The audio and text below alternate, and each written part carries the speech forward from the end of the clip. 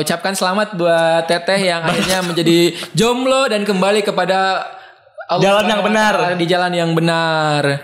Lupakanlah masa lalu, buanglah mantan pada tempatnya.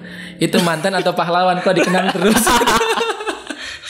Ingat kata tukang sate Apa tuh? Mau ditunggu atau ditinggal?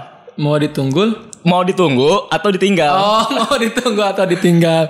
Iya, boleh. Boleh, masuk. Bapac banget jaknya.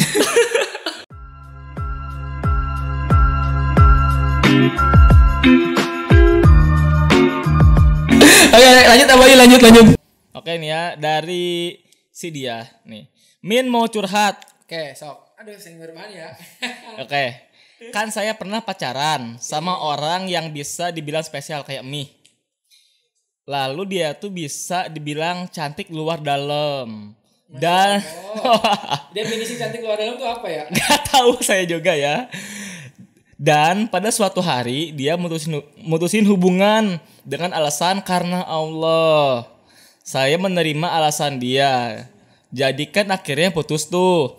Terus kan akhirnya saling diam-diaman. Dia juga pas ketemu dalam reuni sekolah gak mau ikut. Mungkin karena ada saya. Masih sekolah. Iya, dulu ini mah. Nah, tapi saya sampai sekarang gak bisa move on dan gak mau move on. Nah, caranya biar saya bisa dekat lagi sama si dia, gimana ya? Atau ada solusinya gitu? Makasih. Oh iya nih plus juga dia juga followers akun Teman Hijrah. Oke, baik. Dan juga sering kajian di masjid alumni EPS. Alumni EPS. Saya IPA. Saya MM. Jadi dia itu minta saran ke kita buat balikan lagi gitu. Iya, kayaknya ya. Kan sini kan yang sangat-sangat jadi ingin ku berkata, Dinda jangan marah nanti kamu naik darah. Tidak mau move on dia tuh di sini. Gagal move on. Oke, jadi ini episodenya gagal move on ya. Oke.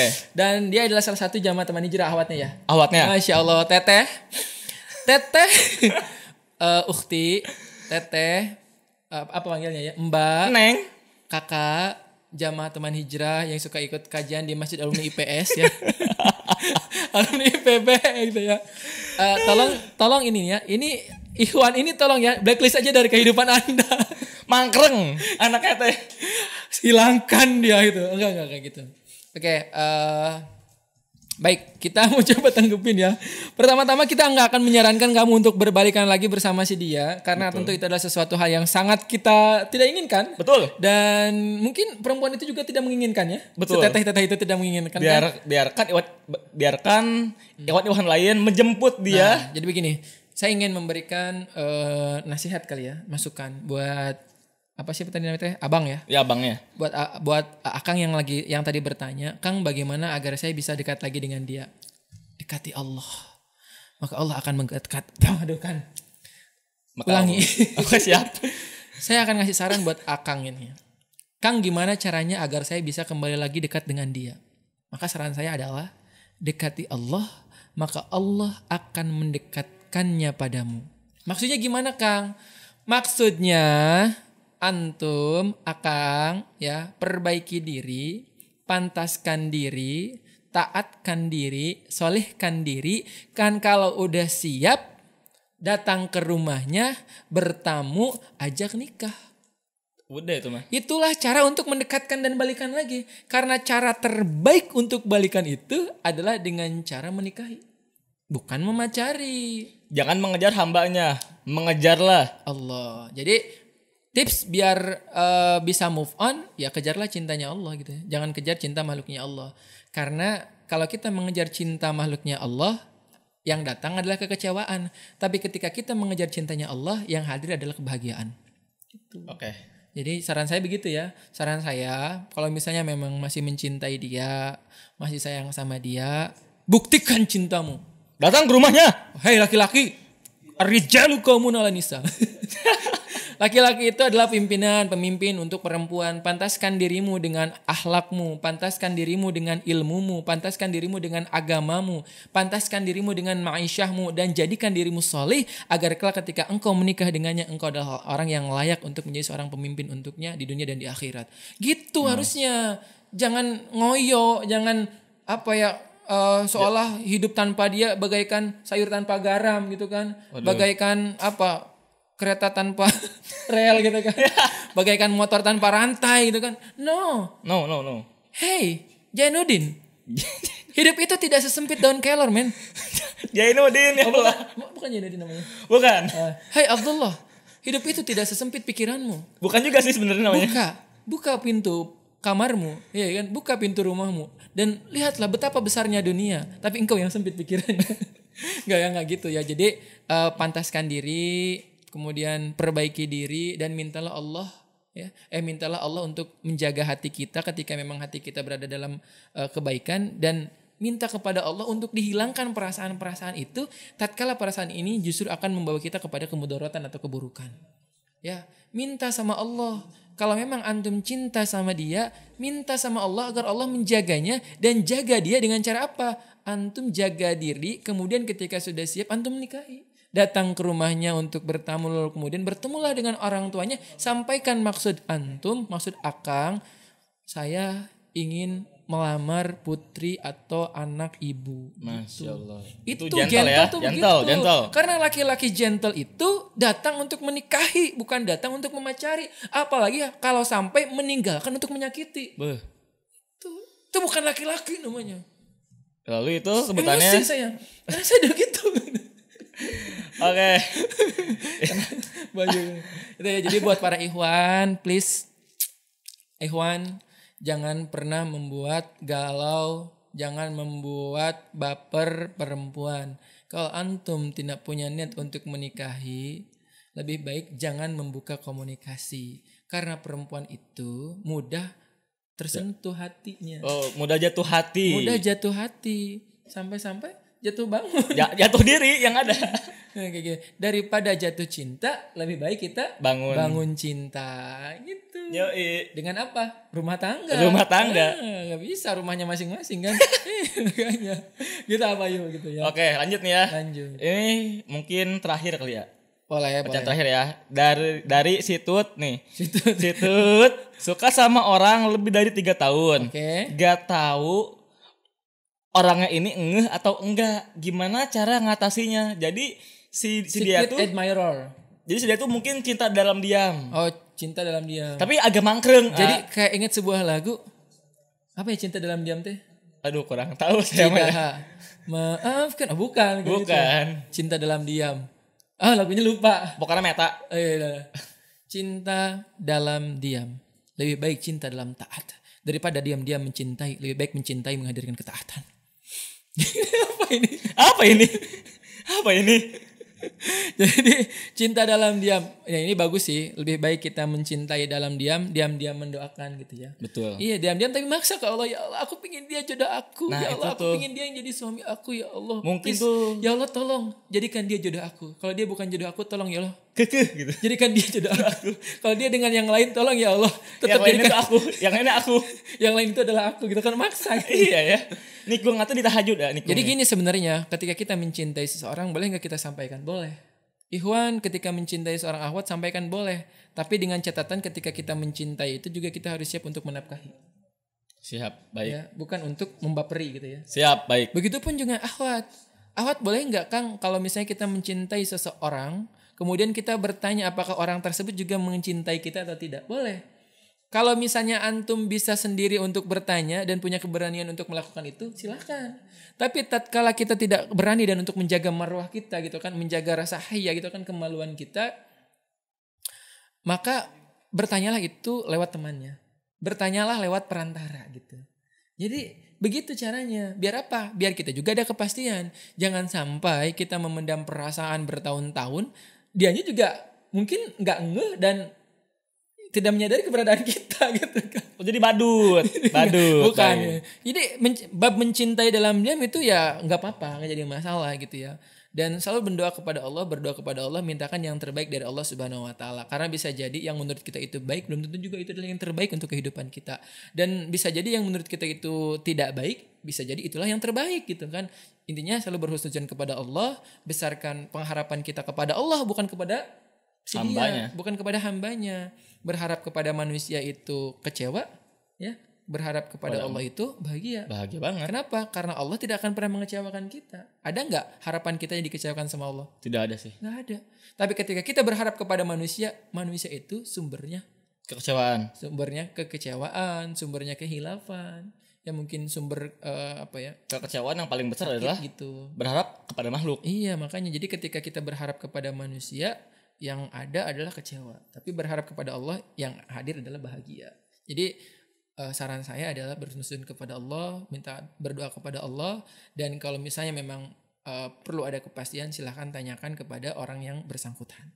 Jangan sampai juga kita menunggu 5 tahun, tahu-tahu dia nikah sama Orang lain. teman kita sendiri. Wah itu jelek sih. Allah itu mah saya pernah merasakannya sih. Pernah. Oh gitu. Kan gak enak gitu ya. Iya. Kita udah cinta banget sama dia. Tiap hari ngedoa, ya Allah pengen nih sama dia. Sama dia Allah, aku tuh pengen dia jadi suami aku gitu kan. Kita tuh punya teman baik nih ya kan. Ternyata teman kita sebar undangan. Iya kan. Bayu and partner. Enggak. Aku si ini ngelamar aku. Wah. Langsung Bayu and partner nih. Kamu mau nggak jadi bridesmaid aku? Udah. Sedih kan? Next. Gitu ya.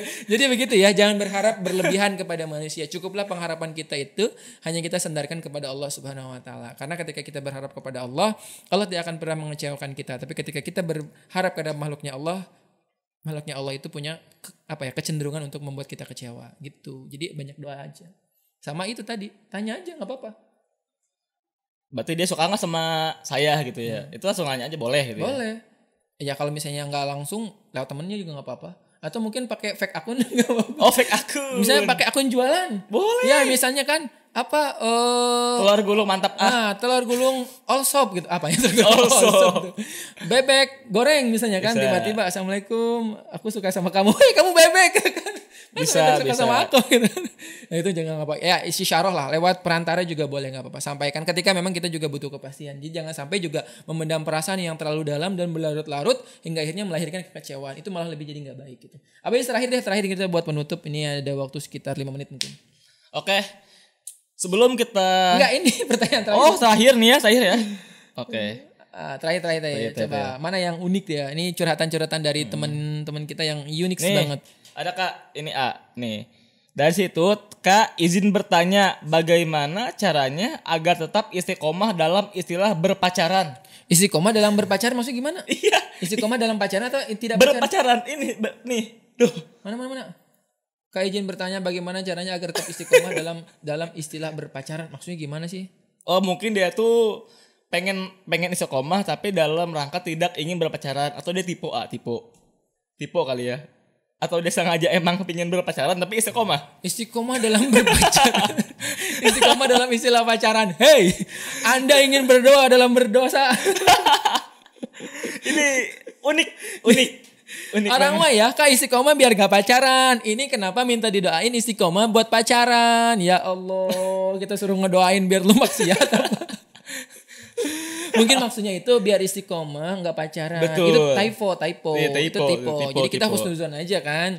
Ya gimana caranya agar kita bisa istiqomah buat nggak pacaran? Ya salah satunya adalah pahami bahwa pacaran itu adalah perbuatan maksiat, perbuatan dosa yang dilarang dan dibenci oleh Allah Subhanahu wa taala. Itu yang pertama. Betul. Ketika kita sudah memahami bahwa ukuran boleh atau tidak dalam Islam itu adalah ukurannya Allah dan Rasulnya, itu agama kita. Betul. Islam bagaimana sih memandang pacaran? Islam memandang pacaran itu kalau dilakukan sebelum pernikahan dan landasannya adalah hawa nafsu, itu nggak boleh karena jelas wala taqrabuz zina kan. Betul. Janganlah kalian mendekati zina. Kenapa? Karena zina itu adalah perbuatan yang amat buruk gitu. Al-Isra 32. Iya betul banget. Nah itu yang pertama, jelas landasannya larangan dalam Islam. Kemudian yang kedua bahwa aktivitas pacaran itu adalah aktivitas yang melalaikan, menyia-nyiakan, merugikan, menggalaukan. Artinya bahwa nggak ada kemaslahatan sedikit pun daripada aktivitas pacaran. Yang ketiga bahwa pacaran juga justru malah membuat kita dompet kering dapat kering, jagain jodoh orang. Iya. Bikin depresi, frustasi dan lain sebagainya. Ngopi taunya yang gak nikah. Dalam hal ini kita ngelihat bahwa pacaran ini adalah aktivitas yang sangat merugikan. Ekspresi perasaan yang mungkin merugikan gitu ya. Jatuh cinta itu biasa saja gitu kan. Betul. Ya, jangan dibikin luar biasa karena itu bagian daripada psikologis normal seorang manusia. Tapi yang akhirnya menjadi masalah itu adalah bagaimana cara kita mengekspresikan cinta. Ingat, cinta itu tidak pernah salah. Tapi yang menjadi masalah itu adalah bagaimana cara kita mengekspresikan cinta tersebut. Catat ya, buat status hari ketiga.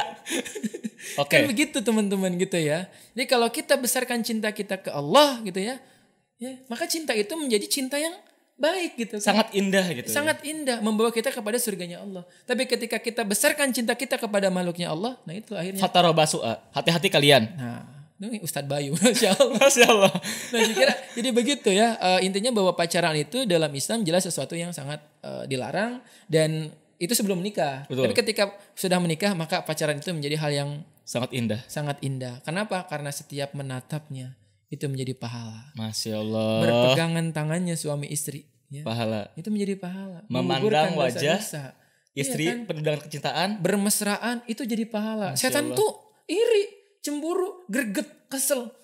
Manusia. Kenapa dia sangat taat kepada Allah ya? Dasar manusia. Kan gak bisa. Karena kan setan-setan itu kan ingin membuat seorang pasangan itu kan bercerai gitu kan. Itu kebenciannya setan gitu. Nah itu jadi ketika pacaran itu dilandasi dengan iman, dengan agama, yaitu membawa keberkahan. Tapi kalau pacaran itu adalah syahwat dan hawa nafsu, yang datang adalah kehancuran. Itu jadi jangan pacaran sebelum menikah, tapi pacaranlah setelah menikah. Kalau kamu ingin mendapatkan pahala dan berkah, pacaranlah setelah menikah. Tapi kalau kamu ingin dapat dosa dan neraka, pacarannya sebelum menikah. Dan jangan, nggak boleh. Dan jangan bau.